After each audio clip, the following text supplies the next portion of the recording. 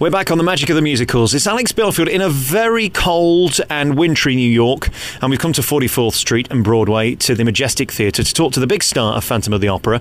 And quite frankly, there's only one, and that's the Phantom, and that's Howard McGillin. How are you? I'm great, Alex. Good to see you. It's good to see you, and what a life you've got. You're the star of probably the biggest show in the world. It's one of the oldest and one of the most well-known, and you're it. That must be nice. It is. It's amazing. I mean, I think in some ways it's hard not to take it for granted. I've done it now for over 7 years running. I mean, spanning 9 years actually, because I took a couple years off.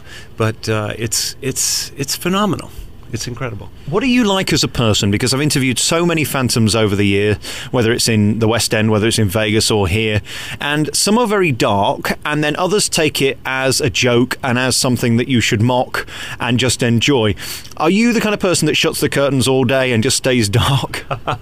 Absolutely not. I mean, when I first took over here at the Majestic, I was warned, oh, wait, it's only a matter of time, and you're going to be... because everyone who's played the Phantom here has changed, and they've become very dark. And I said, look, one of the advantages of coming to this role at this point in my career, I've been doing this now, I've been working on Broadway for the last 25 years. So I had a perspective on it to begin with. It wasn't do or die, life or death. It wasn't going to be the end all and be all of my life. So I was so happy to have the opportunity to play it and have enjoyed so much the rewards of doing it this long. But I am perfectly able to leave it at the stage door when the day is done. Good. You're not going to kind of kidnap me or anything. That's good. No, that won't be happening. And let's talk about your career, because you've had such a wonderful career. You've worked both here and the other side of the Atlantic, and you've worked in all the biggest shows.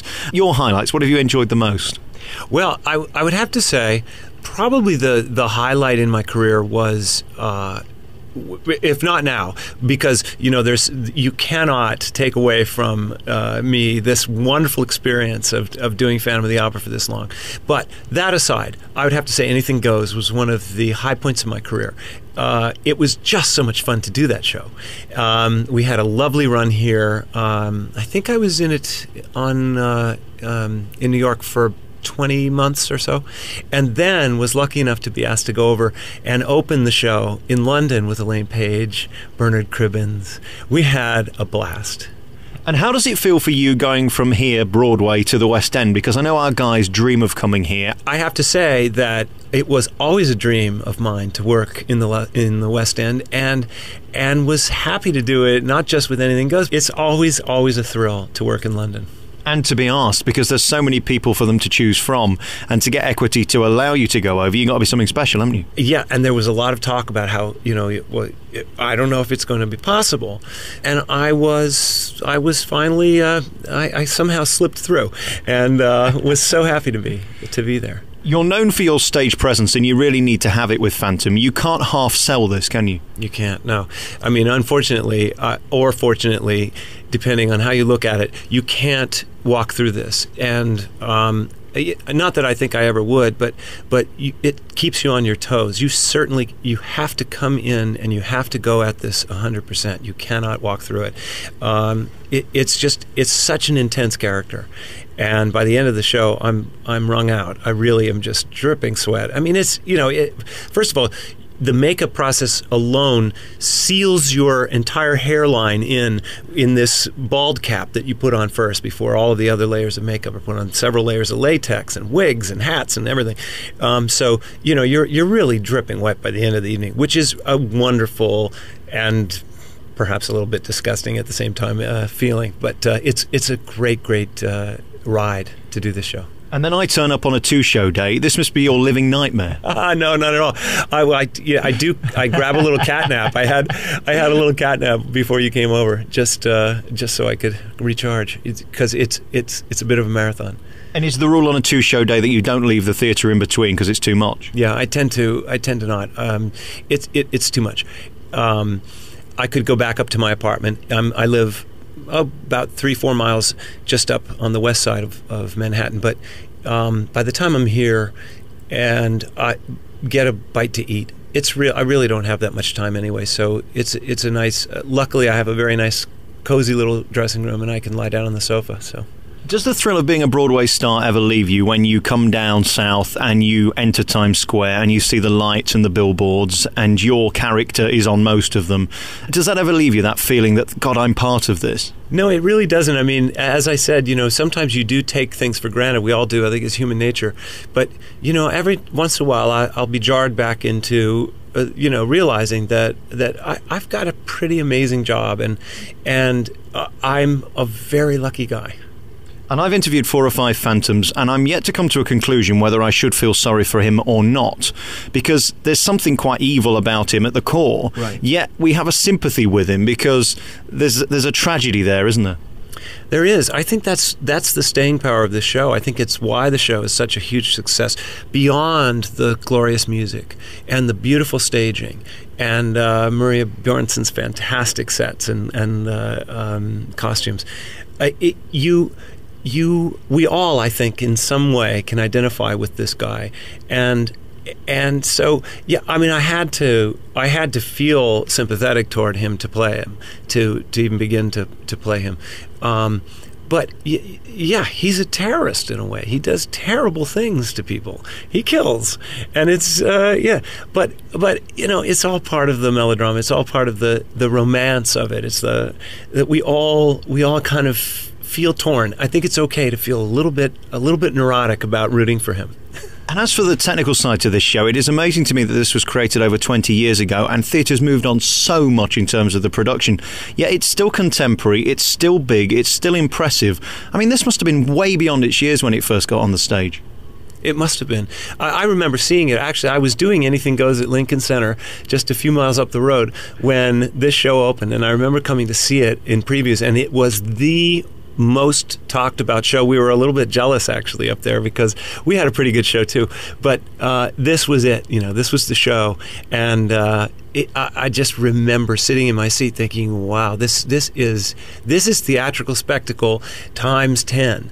And then you add in all the other layers, the beautiful music, and of course the story itself. And it's here we are, 20 years on, almost 21 years on the Broadway stage, and I know it's coming up 22 years in London, and the audiences are still riveted by it. And it's, every once in a while you have to kind of pinch yourself and say, this is amazing.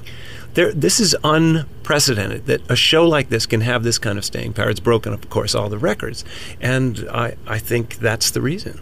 And 19 years ago when you sat there, did you ever dream that one day it would be you? No, never. No, it didn't occur to me at the time.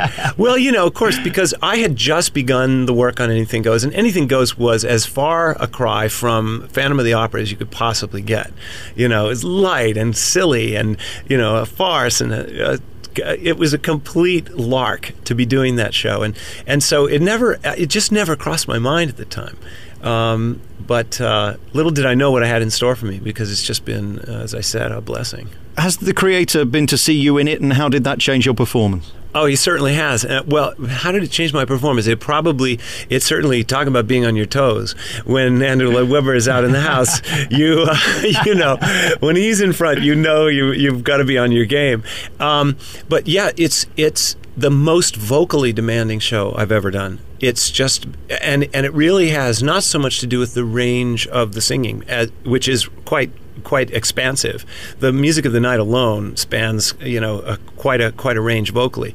It's the crazy maniacal screaming and yelling that goes on during the show. I mean, my voice right now, I can feel it, I can hear it. In fact, it's a bit hammered from having done the show this afternoon for the matinee, and it takes its toll. I mean, I basically sometimes I'll be going out on a voiceover audition for a commercial or something, and I'll have to call my agent and say, you know what, I can't make it, because my voice, you can hear it.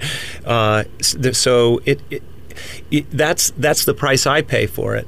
But it comes back to me in lovely ways. And will you pay the price of the 2-show day tomorrow? When will you feel the effect of these 2 shows back to back? Yeah, that's when I'm at my worst, I think, is because we do 2 shows on Wednesdays and Saturdays. So consequently, Thursdays and Sundays, I basically shut up and I don't talk.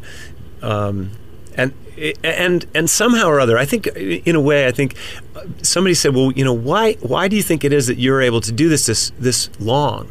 And I really think it comes down to just the genes that I was given. I have pipes that are able to kind of replenish and refurbish themselves, and I find myself back up on the stage again on a Monday night. So that's I guess I'm just lucky that way. Andrew's launched several TV shows in the last 3 years on the BBC, trying to find a Maria or a Joseph. I challenge him to find a Phantom, because this is not in the same league. I mean, you've really got to be a workhorse. You've really got to be an old pro to be able to deliver this 8 times a week. And even in the West End, they've struggled to do 8 performances a week.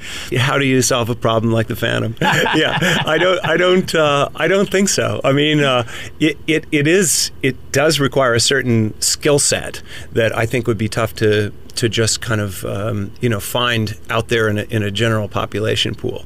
I think certainly for me, as I said earlier, I think that the fact that I came to this role with the experience that I had doing shows for as many years as I did certainly informed the performance, and also I think added to my staying power, because I learned how not to push it, how not to take it too far, and perhaps even to be able to leave the character behind when I left the stage door at night.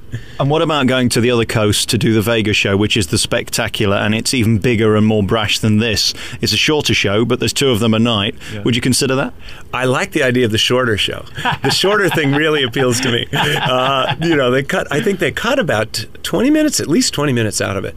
But I love being home. I've done shows on the road before. I've toured all over this country. I love being in my home. I love to be able to go home at night to my bed. So it's tempting, but at the same time, this is a pretty good gig. And with all those buffets, we can't have a clinically obese Phantom, can we, really? Exactly, no. Is there anything that could beat this in terms of profile or heritage on Broadway? Well, you're always looking for something new to do. I mean, obviously, the blessing of having done this long has been great. It's been good for the pocketbook, and it's been good for a number of reasons. Of course, to be able to have a job to go to every day, but of course, you look for the next job, and I don't really have any particular role that jumps out at me and says I have to do that. But I'm always ready, and while doing this, I'm taking part in workshops of up and coming or hopeful up and coming shows that are in development. So you always keep an eye open, but for the meantime, I'm very happy to have this. Howard, it's a true thrill to meet you, because you're such a big star and such an impressive performer. I think I've seen you in this twice before over the years, and there's just something menacing about you but warm at the same time, and it's getting that balance right, isn't it? I think that's really key to it, and thank you very much for the compliment. I appreciate it. As I said, I felt a definite identification with this character when I first saw it, and certainly subsequently when asked to do it, and I think that's key. And if you, the actor, can feel that, certainly, hopefully, the audience is going to as well. And let's face it, they've had enough opportunities to get rid of you if they didn't like you. That's right. They haven't gotten rid of me yet. So I don't know. I'm doing something right. Howard McGillin, thank you very much for talking to us on The Magic of the Musicals. Phantom's the big show here at the Majestic on 44th and Broadway, and it is the show to see. It's like an old traditional musical. It's got the scenery, the set, most importantly, the music and the performers. Congratulations to you. Thanks for talking to me. Thank you, Alex. It's a pleasure.